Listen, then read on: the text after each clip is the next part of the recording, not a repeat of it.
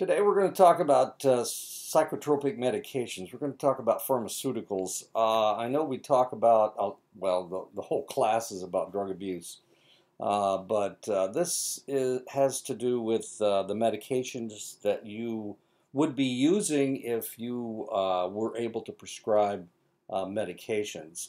So when you hear a client or someone telling you about the medications that they're taking, this will give you um, a little bit of information about what those pharmaceuticals might be. One of the things that we need to remember is that pharmaceuticals are constantly changing, they're evolving. We're getting better and better forms of these medications, and they always change the name. And so some of these are pretty much just the generics that are out there from the past. Um, this lecture was probably written 5 or 6 years ago. Uh, in 5 or 6 years, everything can change. So this is what was on the market about 5 or 6 years ago, um, and it was just covering the most popular drugs. So that's what we're going to cover today. That's what we're going to talk about today. If I can get it started, there we go. Okay, psychotropic medications. The mechanism of action, selective serotonin. The first thing we're going to talk about is selective serotonin antidepressants, selective serotonin reuptake inhibitors. Um, Selective serotonin reuptake inhibitors inhibit serotonin reuptake so that they increase synaptic serotonin levels. Many SSRIs affect other receptors, especially at high doses. Uh, Selective serotonin reuptake inhibitors' clinical effect usually take weeks so that the mechanism goes beyond simply increasing synaptic serotonin levels. There are several serotonin receptor subtypes. Serotonin receptors are located throughout the body, especially in the GI tract. All SSRIs except Luvox are FDA approved to treat depression, major depressive disorder, and dysthymia. What was dysthymia? Now we don't call it that. We call it prevalent depressive disorder. So dysthymia is out, and persistent depressive disorder is in. Various class members of selective serotonin reuptake inhibitors are also approved to treat generalized anxiety disorder, OCD, panic disorder, PTSD, eating disorders, premenstrual dysphoric disorder, and social anxiety disorder. Off-label uses, they also use it for ADHD, insomnia, chronic pain syndromes, seasonal affective disorder, behavioral problems in individuals with dementia, and intellectual disabilities. The half-life of selective serotonin reuptake inhibitor antidepressants, the short half-life would be Paxil and Luvox are the short ones.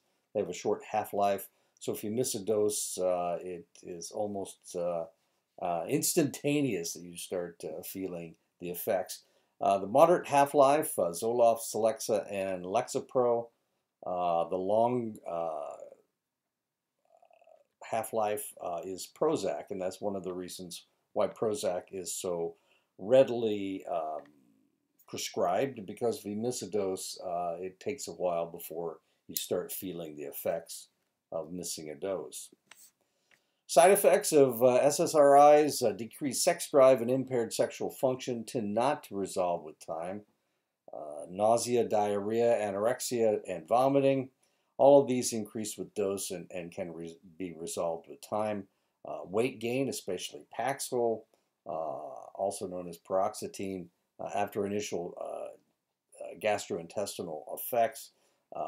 Headaches, dizziness, anxiety, especially Prozac, rash, insomnia, sedation, sweating, vivid dreams, tremor, dry mouth, especially Paxil, bruising, increased prolactin, the protein that enables females to produce milk.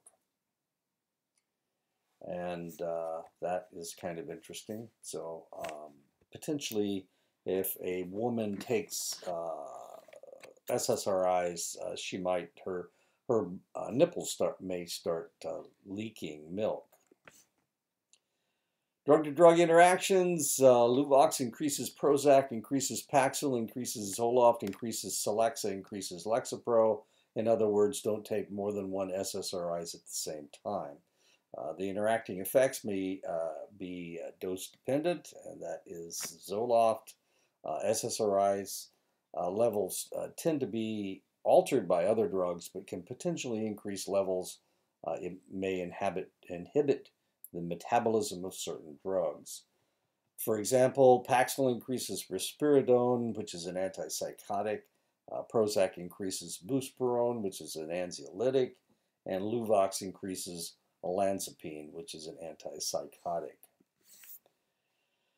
Cautions: suicidal ideation and increased suicide risk, especially with children early in treatment, but there is significant debate as to whether this is true. Serotonin syndrome, SSRIs plus MAOIs, possibly lithium and others, causes diarrhea, tremor, sweating, restlessness, hyperreflexia, leads to progression of symptoms if untreated. And then the individual becomes disoriented, rigid, fever leads to coma, seizures lead to death, approximately 10% mortality rate with serotonin syndrome. So never mix SSRIs and MAOIs. Be very careful as to what other drugs an individual is taking, especially an antipsychotic. Many medication substances have serotonin activity. Dextromethorphan, which is a cough medicine, increases your serotonin level. Fentanyl, which is an opioid, increases your serotonin level. Meperidine, it's an opioid commonly called Demerol, increases your serotonin level. Somatriptan, which is a migraine headache medication, increases serotonin. St. John's wort, which is an herbal antidepressant, and MDMA ecstasy, of course, LSD, and lots of illegal drugs increase the serotonin level. Celexa, few drug-to-drug interactions, high serotonin specificity. It's typical or less SSRI side effects. Lexapro, no generic available. It's simple dosing. Lexapro is very common. They use it for women going through menopause because of the depressive aspect of menopause. Fluoxetine, Prozac, Seraphim, Symbyax with Zyprexa, has a very long half-life. Fluoxetine is a chemical name for Prozac. Significant drug-to-drug interaction, and so you need to be careful if you're taking Prozac, because Prozac stays in your system for an extended length of time. Fluoxamine or Luvox, it is indicated for obsessive compulsive disorder, has multiple significant drug-to-drug interactions. Paroxetine, also known as Paxil, has a significant drug-to-drug interaction. Some reports of associated weight gain, withdrawal symptoms with missed doses. Sertraline, Zoloft, moderate to drug-to-drug interactions, multi-step dosing.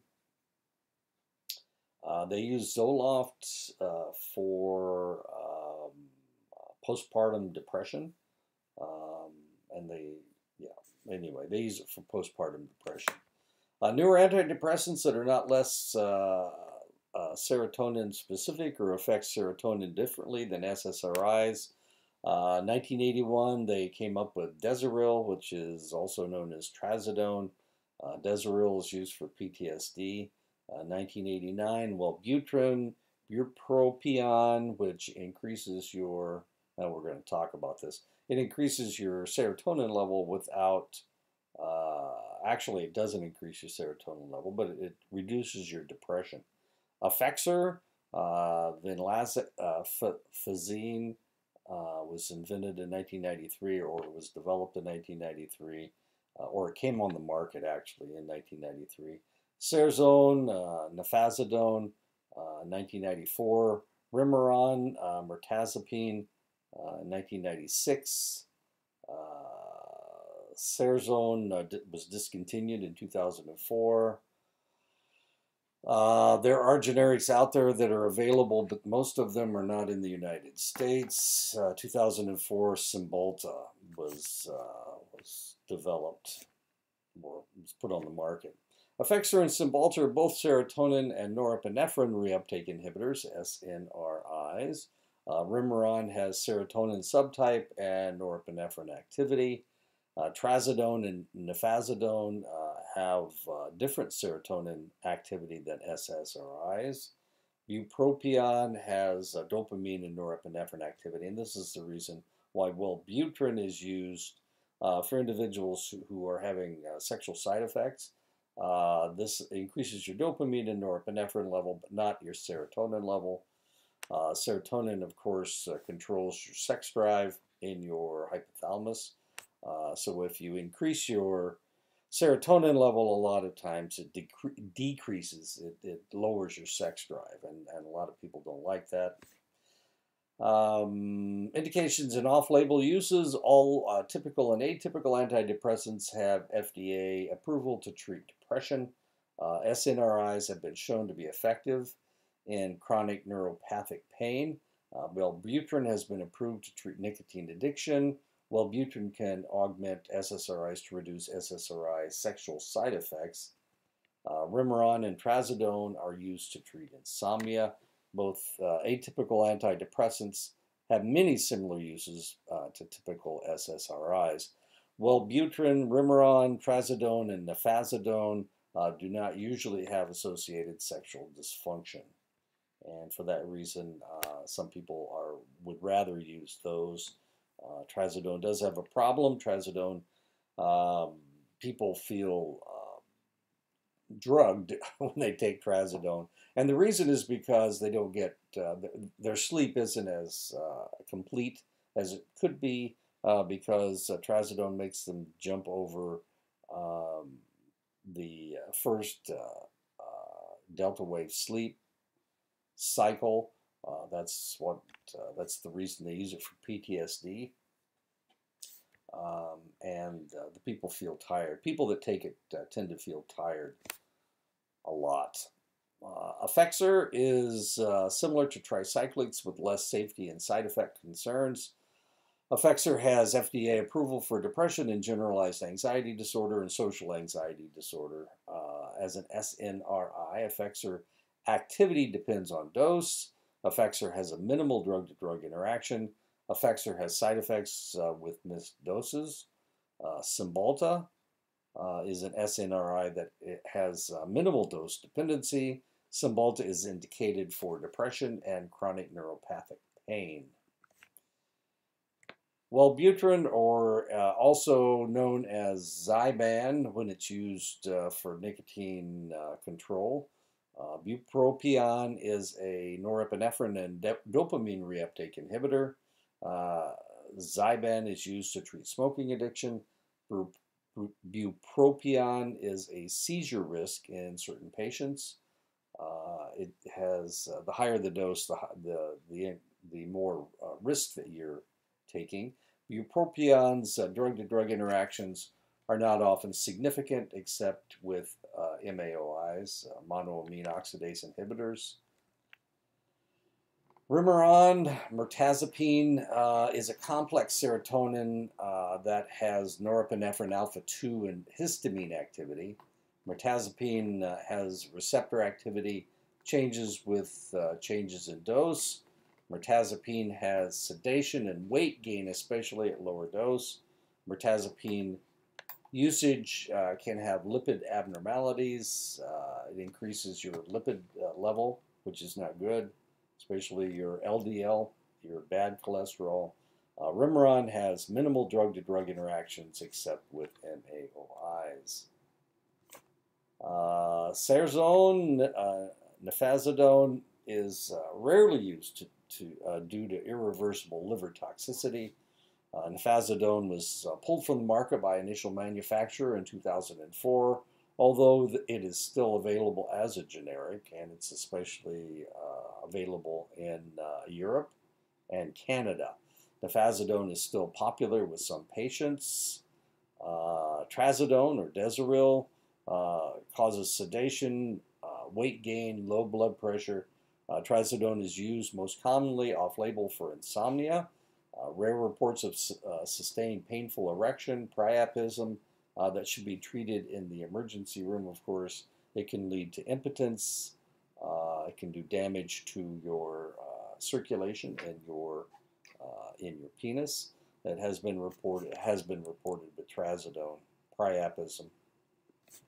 Tricyclic antidepressants describe a group of drugs with similar structure and function. Tricyclics,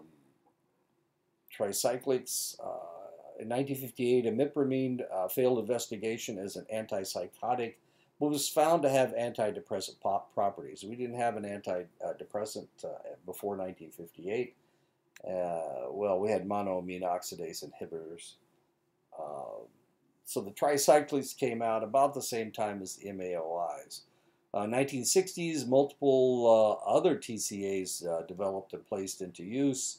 1990s, significant reduction in use due to introduction of SSRIs, which have fewer side effects. When I first started in medicine, if somebody was depressed and we were treating them, usually we were treating them with tricyclic antidepressants. Imipramine, desipramine, nortriptyline, amitriptyline. There were just a bunch of them. Really hard to measure the tricyclics, or at least it was back then. I guess it's a little easier now. The mechanism of tricyclic antidepressant action, there is norepinephrine, serotonin, histamine, muscarinic, and alpha-adrenergic receptor activity in differing ratios. Anticholinergic activity leads to many of the side effects of these drugs. It is used for depression and similar spectrum of disorders as SSRIs. Tricyclics are especially helpful with chronic pain and depression secondary to medical conditions such as AIDS. Side effects include enuresis, narcolepsy, premature ejaculation, insomnia, and migraine prophylaxis. Blood may be obtained to monitor dose effectiveness, and this is what we did when I first started in medicine. I was working in the lab, and if we had somebody that was taking tricyclics, we would have to draw their blood and fire up the gas chromatography machine to measure it. Always dangerous. Drug-to-drug interactions from tricyclics. Tricyclics have multiple significant interactions in each direction with potentially serious consequences. The side effects of tricyclics for anticholinergic problems include dry mouth, constipation, blurred vision, and urinary retention, cardiac arrhythmias and conduction changes, orthostatic hypotension, sedation, and weight gain. Cautions when taking tricyclic antidepressants. Overdose is frequently fatal, so you have to be very cognizant of how much you're taking and whether it's building up in your body. Patients with bipolar disorder may be pushed into mania or rapid cycling, and this is a problem. This is one of the reasons why we try not to give tricyclics to people that are suffering from bipolar disorder. Amitriptyline or Elavil is low in norepinephrine activity, low in serotonin activity. It has high anticholinergic effects. It blocks acetylcholine, and it's high in pain control. Amitriptyline is used to manage major depressive disorders, anxiety disorders, migraine headaches, and neuropathic pain. It's used to treat OCD, depressive disorders, panic attacks, and anxiety. Amitriptyline. Desipramine or norpramine is high in norepinephrine activity, low in serotonin activity. It has low anticholinergic effects. It blocks acetylcholine, and low in pain control. Desipramine is used as an antidepressant and to treat ADHD. Doxepin or Sinequan is low in norepinephrine activity, low in serotonin activity. It has moderate anticholinergic effects. It blocks acetylcholine, and low in pain control. Doxepin is used to treat major depressive disorder, anxiety disorders, chronic hives, and insomnia. Imipramine or tofranil is low in norepinephrine activity, low in serotonin activity. It has moderate anticholinergic effects. It blocks acetylcholine, and moderate in pain control. It's used to treat depression, anxiety, and panic disorders and enuresis. Okay, Sinequan we never came across, so it's a relatively new tricyclic. Desipramine and amitriptyline is it's something that we had back in the 70s. Ascendin, amoxapine is high in norepinephrine activity, low in serotonin activity. It has moderate anticholinergic effects and low in pain control. Amoxapine works as an antidepressant rapidly in about 1 to 2 weeks, whereas SSRIs take 6 to 8 weeks, and it has been used as an antipsychotic. Clomipramine or anafranil is low in norepinephrine activity, high in serotonin activity. It has high anticholinergic effects. It blocks acetylcholine, and high in pain control. Ascendin is relatively new. It's new since the 70s when I was first started in medicine. Lutamil is high in norepinephrine activity, low in serotonin activity. It has low cholinergic effects and moderate in pain control. Metroptyline is used to treat depression, anxiety, panic disorder, and neuropathic pain. Nortriptyline, that's an old one. Or Pamelor is moderate in norepinephrine activity, low in serotonin activity. It has moderate anticholinergic effects and moderate in pain control. Nortriptyline is used to treat depression, anxiety, ADHD, neuropathic pain, and to help in smoking cessation. Vivactyl or protriptyline is high in norepinephrine activity, low in serotonin activity. It has moderate anticholinergic effects and low in pain control. Protriptyline is used to treat depression, ADHD, and its energizing effect is used to treat narcolepsy. Trimipramine, Sermontil, is low in norepinephrine activity, low in serotonin activity. It has high anticholinergic effects and high in pain control. Trimipramine is used to treat depression, anxiety disorder, psychosis, and insomnia. Vivactyl is relatively new, but trimipramine is old. So now we're going to talk about the monoamine oxidase inhibitors. The reason I'm not doing this lecture so that you memorize all of these things. I just want you to be aware that they do exist. I want you to know that tricyclics were used for depression. SSRIs, of course, are what we are using now. We're also using SNRIs from time to time. Monoamine oxidase inhibitors were the first antidepressant that we discovered. Then we discovered tricyclics. They switched really quick to tricyclics because monoamine oxidase inhibitors have some really serious side effects.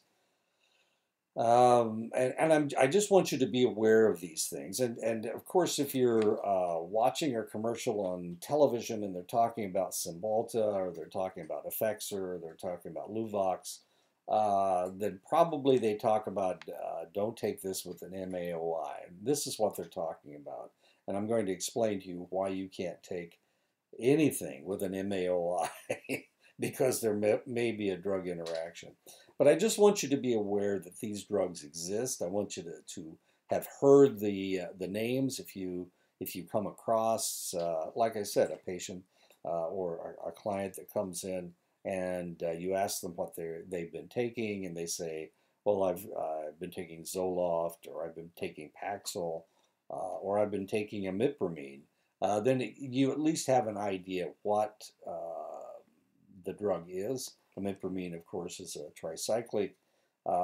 They probably won't be taking an MAOI. This is pretty old stuff, and most physicians stay away from this. However, sometimes people do not react to the other antidepressants that they're giving you, so you have to give them something that actually takes care of their depression, and that is sometimes MAOIs. And this is one of the reasons why we need to talk about these things. You don't want to make that mistake, because if they take MAOIs with something else, it could kill them. If they take MAOIs with an herbal medication, it could potentially be fatal. So the reason I'm giving you all of these things is because just to make you aware that they do exist, and to give you some of the ideas of what the pharmaceuticals are all about, so that if you hear about them in the future, then you will understand what's going on. Monoamine oxidase inhibitors, abbreviated as MAOIs, in 1952. The first MAOI found with antidepressant properties in process looking for an anti-tuberculosis drug. The MAOIs were developed. So it's serendipitous. They were looking for one drug and they found one that actually worked on depression. So they're looking for a tuberculosis medication. They found an antidepressant. 1962, investigation of a death from hypertensive crisis from someone ingesting tyramine-rich food while taking an MAOI. So you can't eat select foods with MAOIs. It took them 10 years to figure this out, which is kind of interesting. But then again, from 1952 to 1962, there weren't as many processed foods. What we're talking about with tyramine is processed foods. And we'll talk about that in just a second. In the 1960s, an institution of strict dietary restriction of tyramine-containing foods and other interacting substances. That was in the 1960s.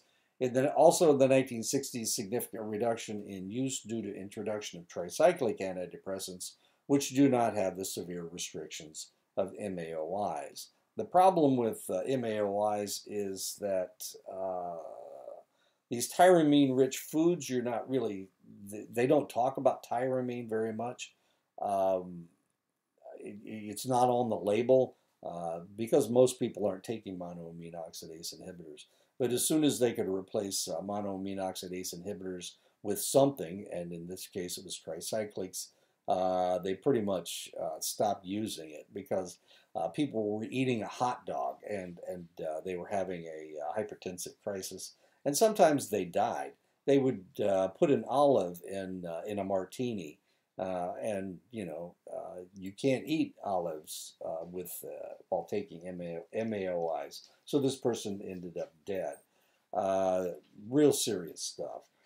2006, the transdermal cellulose patch, MSAM, was invented to treat depression, and it is an MAOI. So this is one of the things. So, I mean, that was only 15 years ago. They developed this MSAM, which is a patch that you wear rather than taking a pill. The features of MAOIs. MAOIs are an effective antidepressant for those who can adhere to the necessary restrictions and tolerate many of the side effects. Very long duration and requiring caution when mixing with restricted substances or medications. So the reality is, if you're taking an MAOI, you pretty much have to stay away from just about everything, including select foods.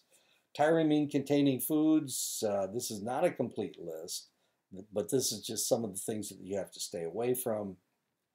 You can eat certain tyramines because they don't have that much of the chemicals that create the problem. Many cheeses have tyramines. You can't eat chocolates. You can't eat soybeans, so no soy sauce. Hot dogs, dry sausage, any kind of processed meat you can't eat. You can't consume caffeine. So that means no coffee, no pop. Beer is a processed food, so you can't drink beer, you can't drink wine, you can't eat pickles, and you can't eat olives. So it's pretty much fresh fruits and vegetables for you, buddy, and meats. Drug-to-drug interactions with MAOIs, multiple prescribed and over-the-counter medications can be potentially lethal. Serotonin syndrome with SSRIs and many others. And this is one of the reasons why if you're taking an MAOI, you need to be really careful as to anything that you put in your body because you could have a reaction. Available for formulations, Nardil, Marplan, and Parnate. Similar medications, Eldepril, which is a selagelene patch. Selagelene is used to treat Parkinson's symptoms. Selective B inhibitor at low doses, so restrictions not critical. At higher doses, acts like a typical MAOI, and so there is need for restrictions. Recently available as transdermal patch MSAM to treat depression, and not needing food restrictions at low dose, although still drug interactions. That's a possibility. Reversible selective A inhibitors are available in the United States with no restrictions. So the doses, the MAOI doses are so low that sometimes you will not have a reaction, but it all depends on the dosage. Mood stabilizers are used to treat bipolar disorder. Many mood stabilizers are used to treat various seizure disorder types, migraines, chronic pain syndromes, aggression, impulsivity, augmentation of antidepressants, and antipsychotics. Other classes of meds are also used in bipolar treatment, usually in combination with mood stabilizers. Mood stabilizers are used in the treatment of acute mania versus also prophylaxis. It's used as a prophylactic to treat the mania and depression. So you would take the mood stabilizers to keep from developing your mania. Older mood stabilizers, lithium, carbamazepine, and valproic acid. Carbamazepine and valproic acid are anti-seizure medications, anticonvulsants. 1949, lithium was recognized as an anti-manic. 1949, lithium toxicity identified after being used as a substitute for sodium and salt. As weird as that sounds, they were going to treat everybody for bipolar disorder by putting it in salt. 1966, French researchers demonstrate valproate's efficacy in treating mania. 1978, significant studies demonstrate lithium's efficacy in bipolar disorder. 1980, studies demonstrate effectiveness of carbamazepine in bipolar disorder. So what happened? The reality is that back in the 60s and 70s, bipolar disorder wasn't as readily diagnosed as it is today. People who had a manic episode thought it was great, and so they weren't seeking treatment. But with time, of course, and as people are living longer than we have needed to develop medications that control all of these things. And one of the things we discovered, 1966, a French study discovered that valproic acid actually treated mania. It reduced mania. And then they discovered the same thing about carbamazepine in 1980.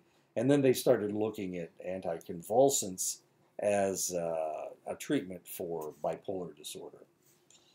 Lithium is the only mood stabilizer without significant anticonvulsant properties, up to 70% response rate with lithium.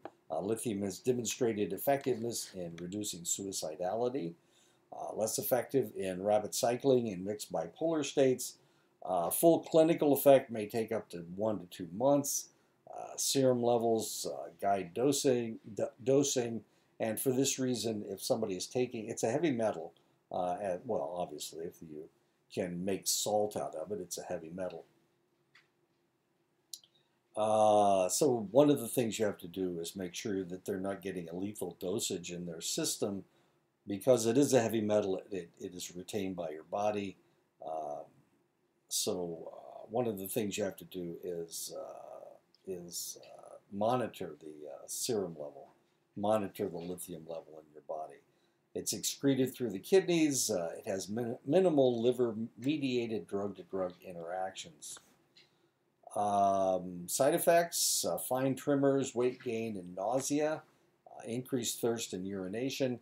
More severe toxicities include coarse tremors, gait instability, vomiting, diarrhea, and confusion. And of course, if this happened to you, if you started having if you started accumulating it in your system, they would just stop giving you the lithium and start giving you other medications that would control your bipolar disorder. Increased risk of toxicity with fluid or salt restriction, hot weather, sweating, use of anti-inflammatory drugs, ACE inhibitors, and angiotensin, receptor blockers, and diuretics. This is really serious if you bodybuilders, of course. One of the things that bodybuilders have to do before they One of the things that bodybuilders have to do is they try to drain their body of fluid so that you can see their muscles better. This is when they're having a pose down or whatever. Anyway, so this is really dangerous. So anytime you're taking lithium in bad hot weather, you need to stay out of the hot weather. If you're taking anti-inflammatory drugs such as ibuprofen, you're taking a diuretic, which sucks the fluid out of you. You can't do that. You need to make sure that you're completely hydrated. It may cause kidney and thyroid dysfunction, so there is a need for regular monitoring of your urinary output tests, blood tests. Creatinine is one of them. Blood urea nitrogen, BUN, is another. TSH, of course, is for your thyroid. Females are at a much greater risk of lithium-related thyroid dysfunction, so that is something that you have to remember. Carbamazepine, or also known as Tegretol, it's used as an acute mania and bipolar maintenance. It's more effective than lithium in rapid cycling in mixed states. It's less effective in bipolar-related depression. Serum levels can be helpful in guiding dosing. Multiple significant drug-to-drug interactions affecting both other medications, reducing their levels, and other medications affecting it, increasing the carbamazepine level. So one of the things that usually happens is you don't just take Tegretol as a mood stabilizer. You take something else with it. So if you take carbamazepine, you'll also take valproic acid, and the two are used in tandem, and then they actually work to control somebody's bipolar, their manic phases anyway. It induces its own metabolism, so it may need to adjust the dose over several weeks. Usually this is done with weekly blood draws.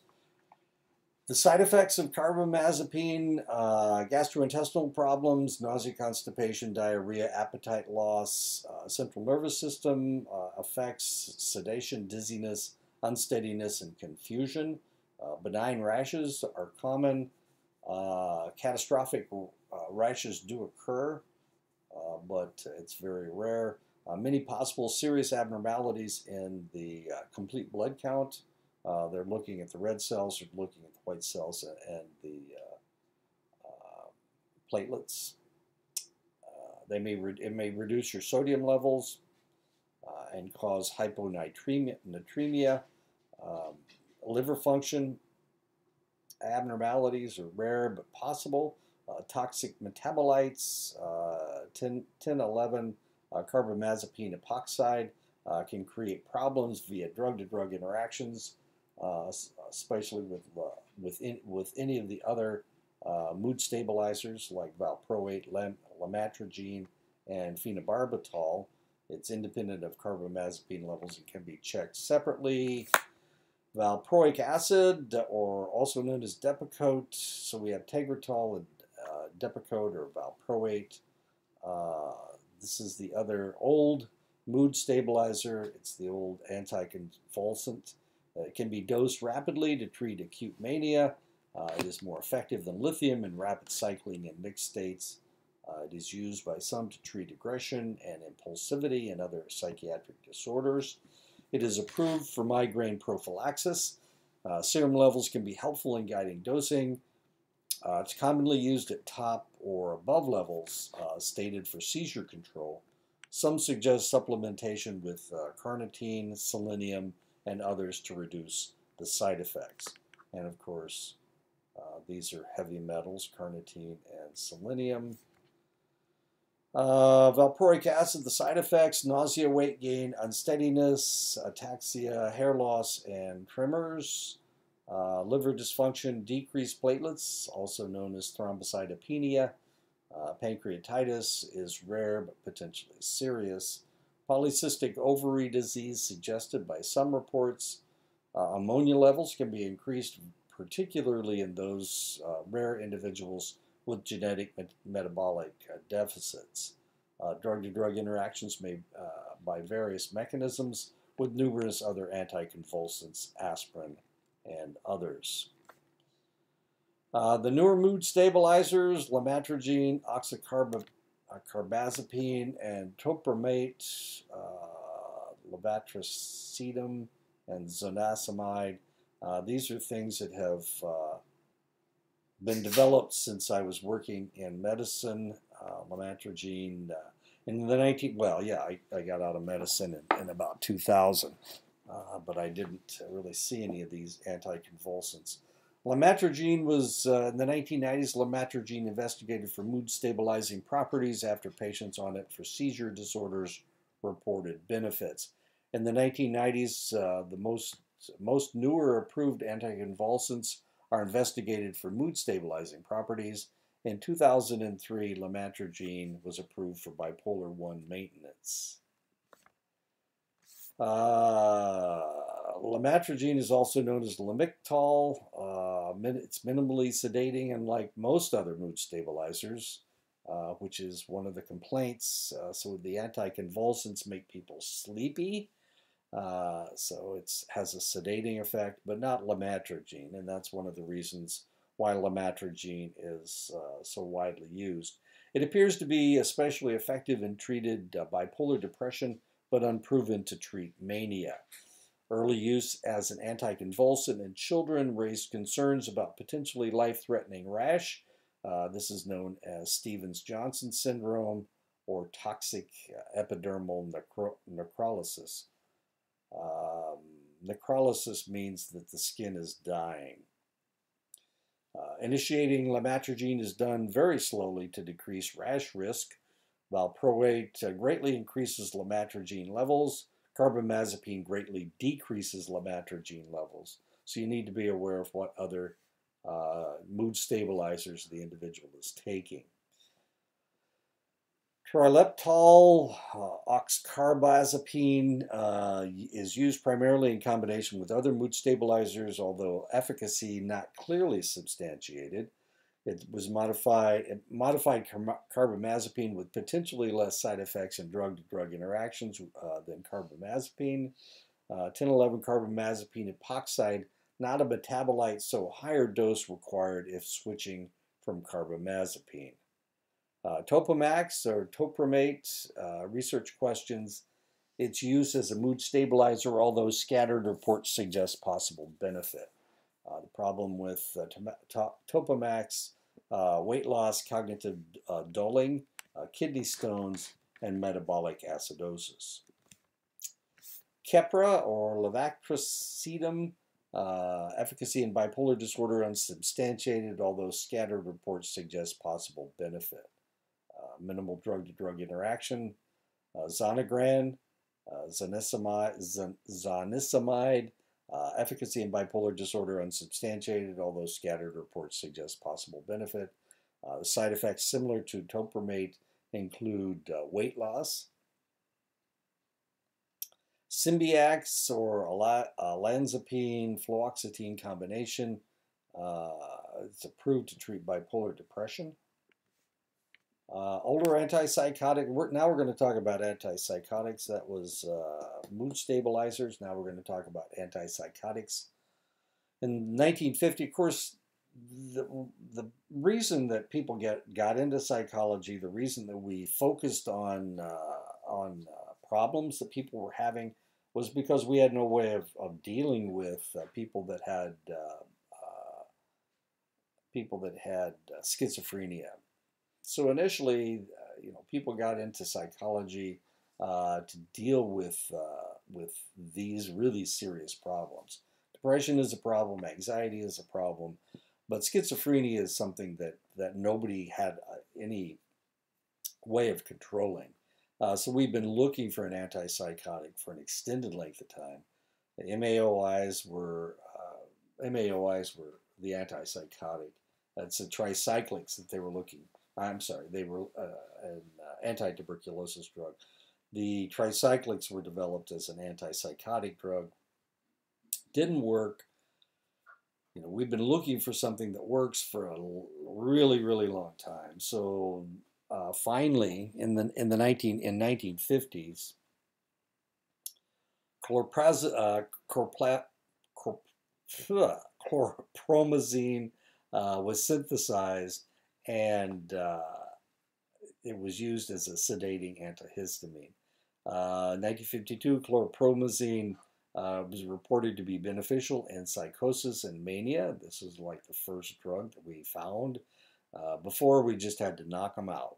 There was not a whole lot we could do with them, with individuals suffering from schizophrenia. 1953, first reports of chlorpromazine-associated movement disorders. 1958, haloperidol was developed. 1962, long-acting injectable fluphenazine was developed. 1970, dopamine hypothesis of schizophrenia was suggested so that we had ways of dealing with it. Before 1970, schizophrenia has been around forever, and we've always looked for something that we could that would help us deal with this problem. And it took until the 1970s that somebody came up with the dopamine hypothesis. And 2005 CATIE trial shows positive outcome for perfenazine compared to newer antipsychotics. So we're going to talk about the antipsychotics. The older antipsychotics were neuroleptics. Neuroleptic means seize the neuron, referring to the tendency to cause stiffness and other neurologic symptoms. Early methods of dosing would achieve neurolepsis and then backdose down to relieve the effects. So they made it so that they were neuroleptic. They couldn't move, and then they would back them down until they found a dosage that still worked to control them, but at the same time allowed them to move. So we're using tranquilizers. Major tranquilizers refers to the tendency to sedate, quiet, and create a blandness in patients, similar to the negative symptoms of schizophrenia. Differentiates from the benzodiazepines, such as Valium, which were referred to as minor tranquilizers. So in order to control the individual suffering from psychosis, we used major tranquilizers. We didn't use the minor tranquilizers on those individuals. Typical traditional conventional antipsychotics differentiates these drugs from newer atypical antipsychotics. Dopamine receptor antagonist highlights strong dopamine activity and tight binding at D2 receptors. The side effect terminology: extrapyramidal symptoms, extrapyramidal symptom responsible for voluntary movement, extrapyramidal system responsible for involuntary muscle action. It includes dystonias, Parkinsonism, akathisia, and tardive dyskinesia. Acute dystonia is sustained muscular contraction of neck, eyes, and throat. Generally, it occurs soon after starting the medication. Akathisia is uncontrollable continuous motor restlessness. It can occur anytime in treatment, but generally in the first weeks.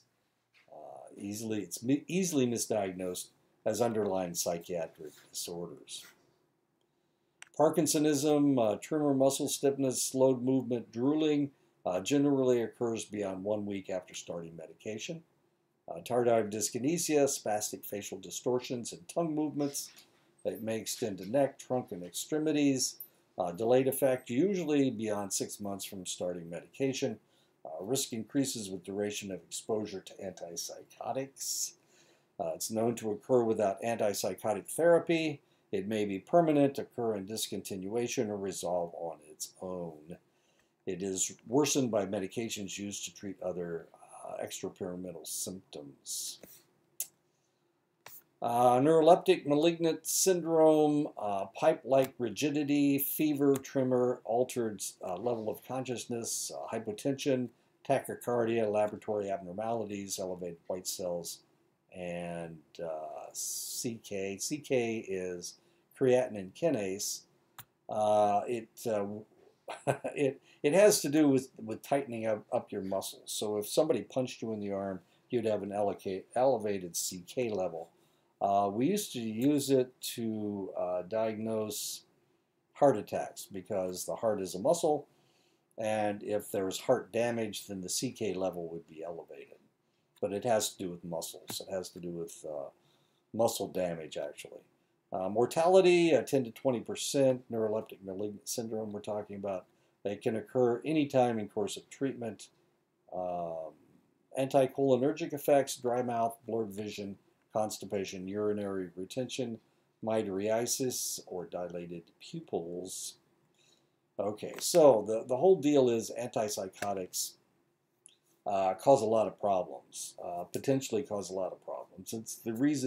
This is the reason we need to understand what side effects they possibly cause, because some of them actually do cause all of these problems.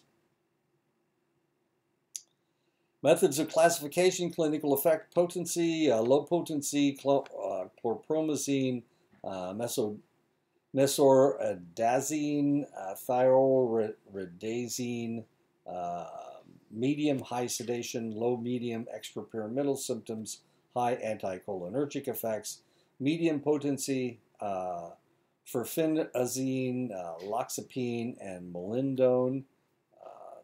Low medium sedation, high extrapyramidal symptoms, low to medium cholinergic effects, high potency, and these are the ones that really knock you out. Flufenazine, trifluoperazine, thiophyzine, and haloperidol, pimozide. These have medium to low sedation, high extrapyramidal symptoms, and low anticholinergic effects. Chlorpromazine, also known as thorazine, has a cardiac risk and a weight gain. Flufenazine, prolixin, has long-acting injection is available. Haloperidol, also known as Haldol, long-acting injection available, and that's usually if you see somebody that's having some kind of a reaction. Usually, what they hit them with is a shot of haloperidol. Loxapine or Loxetane is another one. Mesordiazine or Serentil has cardiac risks. Molindone or Moban, parafenazine, also known as trilofon. Pimozide or ORAP has cardiac risk. Um, Thyroridazine or Mellaril has high cardiac risk. Thiazine or Navane is another one, and Stelazine is another one. Trifluoperazine.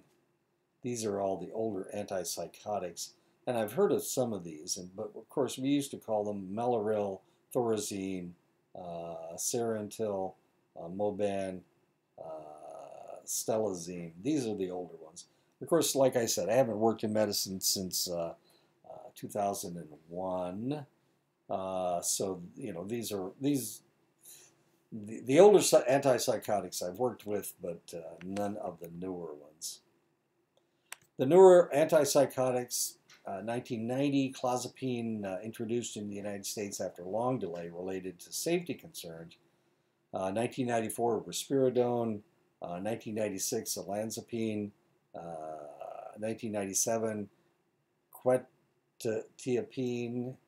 2000s, prazodone. 2003, riprazole. And 2004, ADA-APA. Consensus report on obesity and diabetes in those taking antipsychotics. This is something, if you ever work with people that are suffering from schizophrenia, if they take their medication, they they gain a lot of weight, they lose their muscle tone, and a lot of them develop diabetes, which is really unfortunate. But it has to do with the medication that they're taking. Terminology: atypical antipsychotics, second generation antipsychotics, serotonin dopamine antagonists. This is the new generation of antipsychotics. The mechanism: it adds serotonin activity. It binds more loosely to dopamine receptors. Clozapine initially rejected as an antipsychotic because of its seemingly reduced dopamine impact and lack of EPS. Indications and uses: schizophrenia and other psychotic disorders, acute bipolar mania and maintenance, augmentation of antidepressants and mood stabilizers, aggression and impulsivity. So they were using the newer antipsychotics to treat aggression, overly aggressive people. The features: less risk of EPS movement disorders, greater effect on negative symptoms of schizophrenia. The cautions: greater risk of obesity, diabetes, and lipid abnormalities. Clozapine effects, olanzapine effects, quetiapine, risperidone effects, ziprasidone, and aripiprazole. So mixing the antipsychotics, really bad idea. It requires regular monitoring of metabolic parameters, potential stroke, mortality risk in elderly. If somebody doesn't react to something, a lot of doctors will just try to add a new medication to see if the two together will take care of the symptoms. And it works most of the time, but sometimes it's not a very good idea to mix some of these things. EPS, movement disorders, and NMS all can still occur, although much less than atypical antipsychotics. The newer antipsychotics: Abilify. You've probably seen commercials on television about Abilify. Aproprizole. It's a unique complex mechanism. It can be either activating or sedating, but it causes nausea. Clozapine or Clozaril is the most effective antipsychotic. There's a risk of agranulocytosis, which is decreased neutrophilic WBCs. The neutrophils fight bacterial infections. Lymphocytes fight viral infections, but neutrophils fight bacterial infections. So if it decreases your neutrophils, then potentially strep throat, beta strep group A, Staph aureus, the bacteria that cause food poisoning. All of these are bacteria that you need your neutrophils to fight. So you would be more susceptible to a bacterial infection. Uh, and of course, one of the things you have to do is take a CBC, which looks at your white blood cells. It also looks for anemia. So you need to do this weekly for 6 months, biweekly for 6 months, then monthly, just to make sure that clozapine isn't affecting your immune system. Multiple other side effects and direct drug-to-drug interactions. Levels are reduced by smoking, so people that, and part of the problem, I mean, I don't know if you've ever been around people that are suffering from schizophrenia, but nicotine increases your dopamine level. And one of the problems that people with schizophrenia tend to have is that their dopamine level is decreased. So they chain smoke, and that controls their symptoms. But of course, if you take clozapine, you can't smoke. Olanzapine or Zyprexa, Zydus, significant weight, diabetes, and lipid abnormality risk, and the levels are reduced, of course, by smoking. Seroquel, quetiapine, is approved dose range considered low by many. It has low EPS risk. It's used commonly as a sedating agent. Risperidone or Risperdal is most like typical antipsychotics at higher doses. It's available in long-acting injection known as Consta. Ziprasidone or Geodon is approved dose range considered low by many. Initial cardiac concerns appear insignificant for most. Must be taken with fat-containing meal or snack. Okay, these are the anticholinergics. Benztropine. Wait a minute. What are we talking about here? Oh, these are the anticholinergics.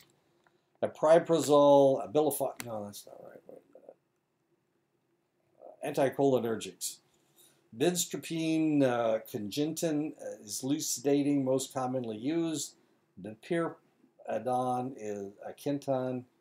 Benadryl is a antihistamine.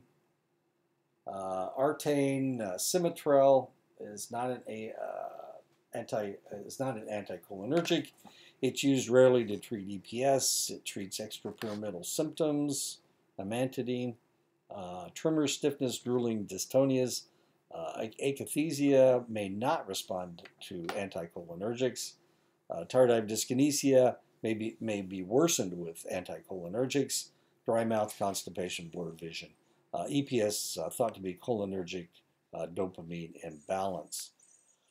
The benzodiazepines, the first benzodiazepine that we found was Librium, chlordiazepoxide. In the 1970s, Valium, diazepam became the top-selling drug in the United States because of its anti-anxiety properties. 1986, Xanax took over the top-selling drug in the United States, alprazolam. 1990s, SSRIs replaced some of the chronic benzodiazepine used for anxiety. They started using SSRIs instead of Xanax and Valium. There's a sedating effect, and it kind of knocks you out a little bit, makes you tired all the time. And SSRIs don't have that side effect. So in the 1990s, SSRIs took over. The most popular drug in the world right now is Viagra. You can figure that one out on your own if you like. Benzodiazepines, general characteristics, they differ in action, duration, drug-to-drug interactions, and side effects based on differences in absorption rates, lipid solubility, and metabolism. Indications or uses include anxiety disorder, panic disorder, mania, seizure disorder, phobias, insomnia, alcohol withdrawal, muscle spasm, agitation, catatonia, and akathisia. Hospital use, you can give it to people in an IV or you can give it intramuscularly in sedation for procedures, and that's usually what Valium is used for. Side effects, sedation, cognitive impairment, anterograde amnesia, respiratory depression, at high dose or with alcohol. It may worsen obstructive sleep apnea symptoms in susceptible individuals. Abuse and dependence of benzodiazepines. Risk of abuse is small in individuals who are not abusing other substances. Withdrawal symptoms and physical dependence are not in themselves problematic if reductions are done gradually to minimize symptoms. Use of longer-acting agents to minimize between-dose breakthrough and avoiding taken-as-needed dosing are helpful. Symptoms of withdrawal may represent breakthrough of the underlying anxiety disorder. Needing to increase a dose, tolerance not generally an issue at therapeutic doses. These are the benzodiazepines. Alprazolam, also known as Xanax, is a short to mid acting. It lasts for a short period of time to a medium period of time. Chlordiazepoxide, also known as Librium, is a long-acting benzodiazepine. Klonopin or clonazepam, mid to long. It has serotonergic properties. It increases your serotonin level. Clorazepate or Transine is a long-acting benzodiazepine. Valium diazepam is a long-acting. Estalzalam or Prosom is a mid-acting benzodiazepine. Florazepam Dalamane is a long-acting Ativan. You probably have heard of Ativan. Lorazepam is a short to mid. Cirax or Oxazepam, short to mid also. Temazepam, Restoril, mid-acting benzodiazepine. And Triazolam, Halcyon, is a short-acting. Ativan, Cirax, and Restoril have minimum drug-to-drug interactions, whereas the other benzodiazepines, you need to be really careful when you take them. Other anxiolytics or hypnotics. Chloral hydrate was first used in 1969. Ambien was approved in 1992 as a sleep aid. In 2006, Ambien became a generic, or at least they allowed generics to hit the market. Hypnotics are medications that induce sleep. Non-benzodiazepine anxiolytics include buspirone and the antihistamines. The newer anticonvulsants are used off-label as both anxiolytics and hypnotics, although efficacy is unproven. Trazodone and some tricyclic antidepressants are used as hypnotics. Newer hypnotics are active at the GABA1 receptor, except Ramelation. Whoops. Miscellaneous. Buspar is a subtle anxiolytic and has a slow response. Chloral hydrate, also known as Noctec, is a hypnotic. Rapid tolerance, toxicity, and overdose. You need to be really careful of chloral hydrate. It is 4 molecules of alcohol. They used to use it to knock people out, to Shanghai them, not as a date rape drug. The person is completely unresponsive. Antihistamines, hydroxine, pamoate, Vistaril, and of course Benadryl. Diphenhydramine is Benadryl, are the antihistamines. The anticonvulsants, mildly sedating and calming, Neurontin, Lyrica, and Gabatril, and I won't read their chemical names. Selective benzodiazepine receptor activity, GABA1 receptor site hypnotics. Lunesta is a long-term use approval. Sonata is has a short half-life, and then Ambien. Melatonin receptor agonists, Rezoram or Rameltion, to help people sleep. Stimulants and ADHD drugs. Ritalin was approved in 1956. 10% of 10-year-old boys in the United States are on stimulants. 2.5 million children in the United States are on stimulants. Recent FDA warning about increased cardiovascular risk, sudden death for patients on stimulants. And we have seen this in athletes. Sometimes we see an individual that has suffered from ADHD who became an athlete. Later on in life, they have a cardiac problem, even in their 20s and 30s.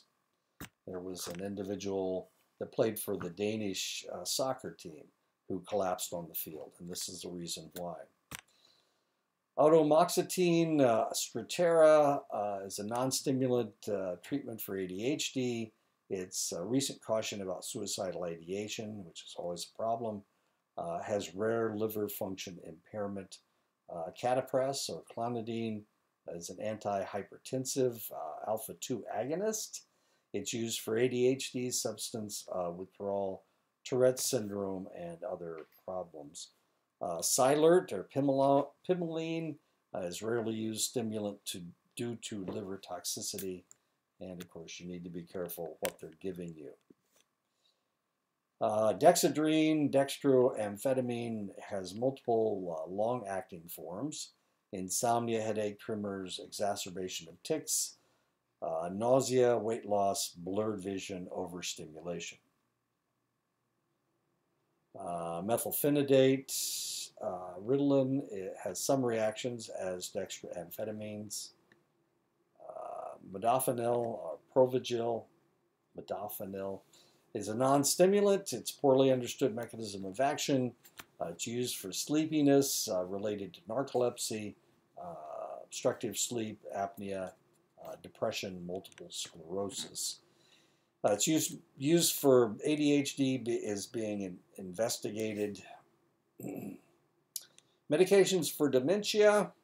1993, Cognex, Tacrine was approved. I was working in medicine. I was actually working in Oklahoma at the time, and I can remember when this thing came out. Cognex came out. Wow, everybody wanted it. All the people who had dementia or had Alzheimer's disease, they wanted the Cognex to see if it could make their memory improve. But of course, it doesn't do that. 1996, Aricept, dinazepam was approved. 1997, generalizability of approval studies was questioned. 2003, Namenda was approved for moderate to severe Alzheimer's dementia. 2004, a detailed British study questions the efficacy of cholinesterase inhibitors. And there you go. General characteristics of the medications for dementia. The search for a treatment for Alzheimer's dementia is driven by intense human suffering and immense demographic numbers.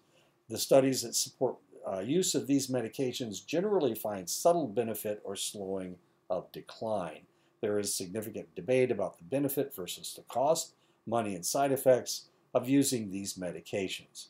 Treatment for behavioral issues in dementia has been complicated by FDA warnings about the risk of using antipsychotics in the elderly.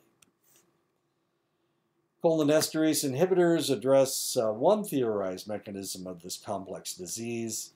Diazepam, Aricept, Raminil, Exelon, Cognex rarely are used due to liver toxicity. The question is, do you want to? Of course, Alzheimer's disease is a terminal illness. If you blow out their liver, are you accelerating? Are you reducing the number of years that they're going to be able to stay alive? Namenda has a complex activity via the NMDA, the glutamate-mediated receptor. It may have more broad psychiatric applications, but we're not sure at this point. Use of medications in substance abuse to treat withdrawal symptoms: benzodiazepines, anticonvulsants, and clonidine. To treat comorbid psychiatric disorders, anxiety and depression are common, SSRIs, mood stabilizers, and benzodiazepines. To prevent relapse, deterrence, and craving control. Disulfiram antabuse is a deterrent. It requires motivated patients. If you take antabuse, it makes you vomit if you drink alcohol. If you take this drug, I have an ugly story about it. There was a lady who wanted her husband. She was having problems with her husband. He was going out and getting drunk every night, and then he came back, and of course, by morning he was okay. He was okay enough to go to work, but his work was suffering. So she went to the doctor and she talked him into giving her antabuse to give to this guy. She couldn't get him to agree to take it, so she would slip it in his drink. And of course, he'd go to the bar and then he'd get drunk, or he would drink alcohol and he'd immediately start vomiting. And of course, when he figured out what was going on, he went to the doctor, and there was a big stink about it. Anyway, they kicked him out of the service. As it turned out, they kicked him out of the service. But, it ruined his Air Force, his military career. But she probably shouldn't have done that. And it was fairly unethical for the doctor to give her antabuse to slip to this guy. Camprol is has craving control, minimal drug-to-drug interactions. Efficacy shown in some studies with more severe alcoholics, although other studies question its efficacy. Naltrexone, or Revia, is an opioid antagonist. It has a high response for placebo cause. Some to question study design. Potential liver toxicity. Vivitrol is an injectable naltrexone that lasts for 30 days. Buprenorphine, naloxone, also known as Suboxone, is a treatment for opioid dependence. It contains both an agonist and an antagonist. Bupropion, also known as Zyban, is identical to Wellbutrin. It treats nicotine craving. There are several anticonvulsants. Topramate has been used for craving reduction. The uses of these drugs are off-label and carry additional potential side effects from their cardiovascular actions. These are the heart drugs. Potential psychiatric benefits have often been discovered while these agents were used for their primary indication. You have to monitor their blood pressure because it lowers their blood pressure. That's their job. And these are the antihypertensives, alpha adrenergic agonists, clonidine, guanfacine, and prazosin. It's used in ADHD and Tourette's syndrome, PTSD. Prazosin is found helpful in reducing PTSD-related nightmares. The beta blockers, propranolol, Inderol, is used for akathisia, lithium-induced tremors, performance anxiety, and aggressive behavior. Pendolol has been considered for antidepressant augmentation. Multiple drug-to-drug interactions, and this is a problem. Avoid, and if somebody has asthma, if a diabetic is on insulin, they can't use a beta blocker, and certain cardiovascular diseases. Calcium channel blockers, ditalziam, verapamil, and nimodipine. I'm on verapamil because I have high blood pressure. It may be helpful as an additional agent in bipolar maintenance, multiple drug-to-drug interactions and precautions, and for this reason, you need to be careful as to what you're taking, and that is the end of that.